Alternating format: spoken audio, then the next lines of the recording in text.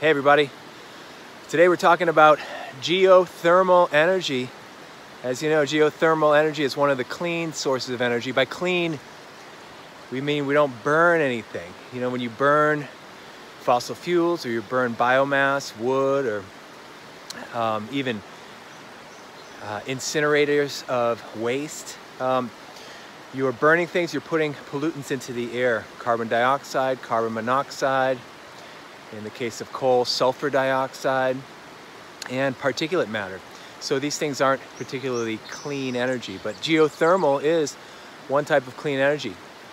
And if you look behind me, you can see that's not smoke rising, that's just hot water vapor rising from these geothermal hot springs that we have here that are running down, coming out of the spring, a hot spring, and running into this river. We are in Idaho right now, outside of Crouch, Idaho.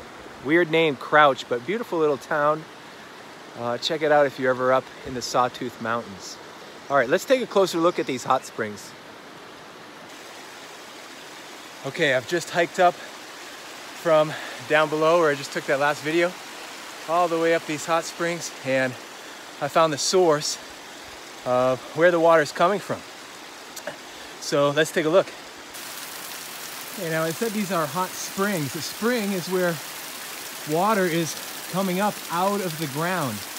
Where does the water come from? Well, it comes from rainfall that falls on the earth and slowly trickles into the ground. We call that infiltration.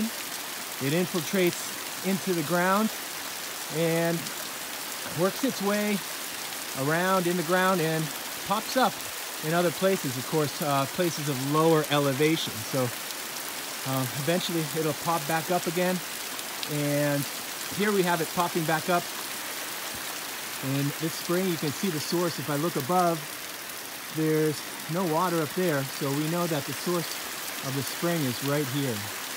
Now, what makes it hot? Well, that's a whole nother question. There's no burning going on, as we said, and so there needs to be another source that's heating this.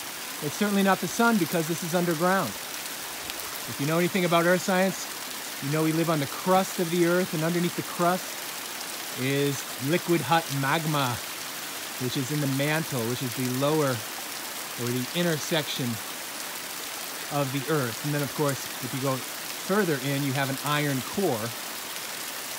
But we're talking about the mantle. The mantle is liquid hot magma. That's where the heat comes from. And you've seen liquid hot magma come up out of the ground as lava in volcanoes. So what we have here is this water infiltrating into the ground and meeting up with places in the Earth's crust where that magma is getting close to the surface of Earth and heating it up. And so that's what we have here. We have the mantle, the heat of the Earth's mantle that's heating this up.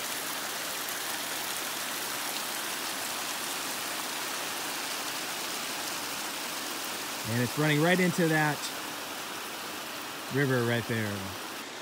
So it's actually a really cool phenomenon, I mean a hot phenomenon, where you have this water being heated from the earth. We don't have to do anything to heat it, right? That's the thing with geothermal energy. It's already heated, and so we don't have to do it. So what we can do is, if we find these spots that are really hot, we can drill into the earth, send water down there, heat up that water, bring it back up, and use it to boil water, to create steam, to drive a turbine, to generate electricity, connect it to a generator and generate electricity. Okay, so we don't need coal to burn, we don't need biomass to burn, we don't need hydropower to move the turbine. What we use is the heat of the earth to create the steam that drives that turbine. It's a thermal power plant. Well, there's no thermal power plant right here, although Idaho has a lot of geothermal energy and is one of the leading states in geothermal power. So look it up. There's a lot of the western states, because they're so mountainous, There's ancient volcanoes here. There's a lot of geothermal energy that's going on. You don't get that out back east, but here in the west you get a lot of it. But there's no geothermal power plant right here. This is all natural. This is the natural landscape in the National Forest. This is Boise National Forest. And I'm going to show you something cool about hot springs that I like to do, and it's the reason I'm up here right now. All right, this is it. This is the reason I came up here, is to see that these rocks have been placed here by people to hold back the water and to create a little pool here. So what you have is a hot springs pool. All of this hot water coming in, being trapped by the rocks and eventually overflowing. And look, they've set up some other pools here, and all the way down into the river there's another pool. You can imagine that pool is a lot cooler than this pool up here. And so people come up here and relax. These are natural mineral waters. There's no chlorine, there's no impurities in the water. People say they're very healing and very good for you, very therapeutic. And indeed, the Native Americans would consider hot springs sacred and very healing.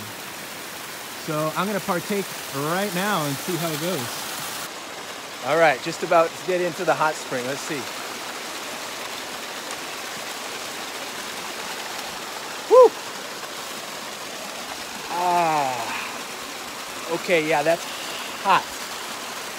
All right, I'm going to get comfortable in here and relax and take my natural bath in beautiful Boise National Forest in Idaho. Just wanted you guys to see the beauty of geothermal energy, how it's super clean, comes from the earth. There's obviously disadvantages to it.